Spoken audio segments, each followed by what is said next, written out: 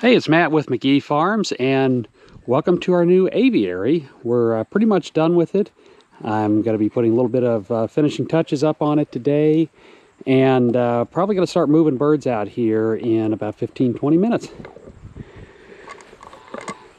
Now, you've seen the previous videos that we did as we were constructing it.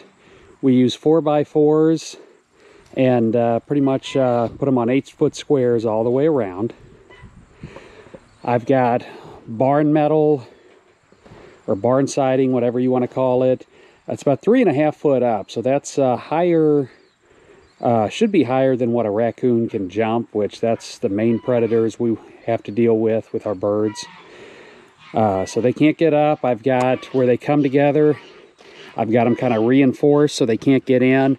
I'm also going to be putting up a electric fence at probably about right here, and at the very top. Plus I've got some metal spikes I'm going to hammer into the ground so they can't dig in.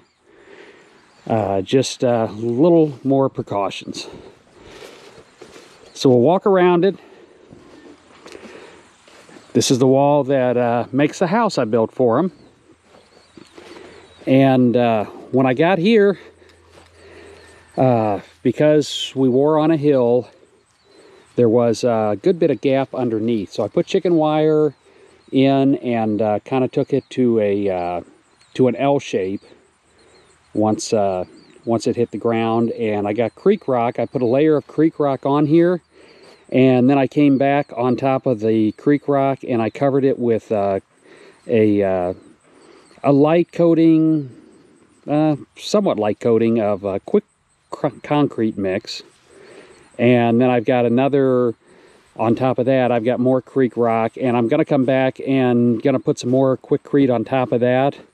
And the plan is after that to come in with, probably get a dump truck load or two of dirt and make a slope coming down, so make it a little easier to mow next spring.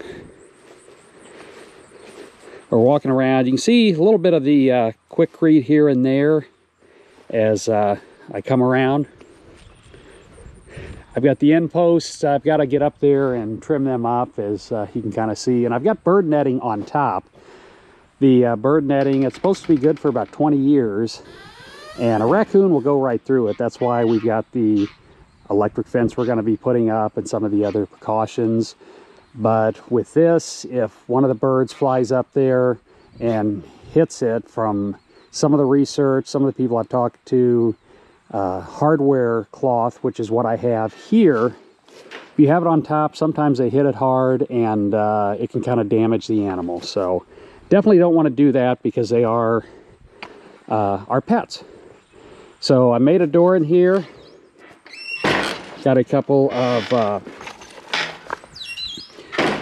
got some hinges where I can lock it up, little door handle, cheap Tractor Supply, Amazon, Walmart. You can find those most places.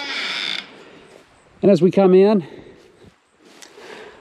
I've got perches that I went around the farm, gathered up. These I believe are sycamore trees.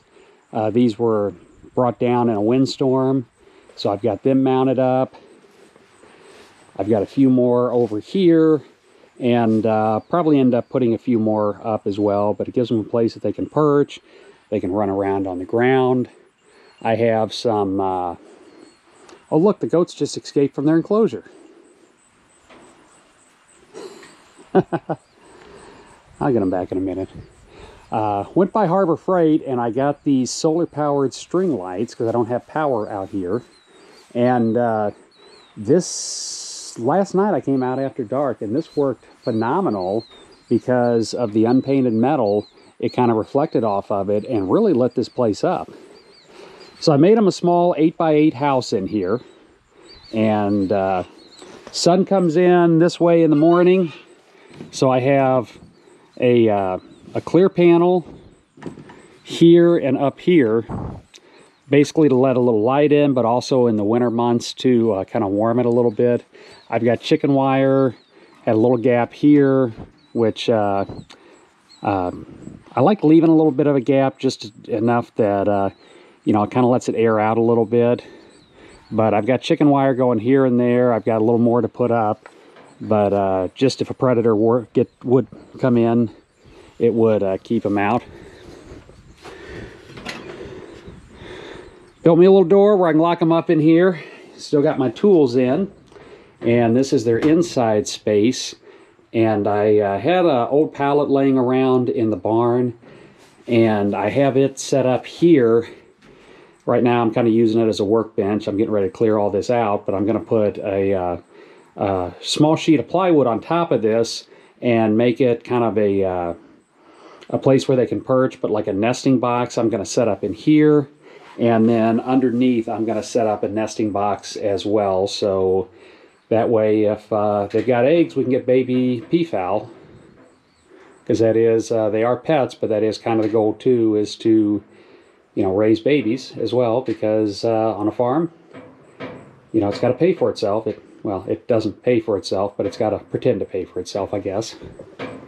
So that is our peafowl / pheasant and quail chucker enclosure. I think we might keep some guineas in here. Looking at a couple different types of birds, but probably mainly peafowl, pheasant, and quail are what's going to be in here. So it's Matt from McGee Farms. I'm going to get ready to start moving some birds in here, and the next video that I post after this one, you'll see the birds getting moved in and exploring their new area.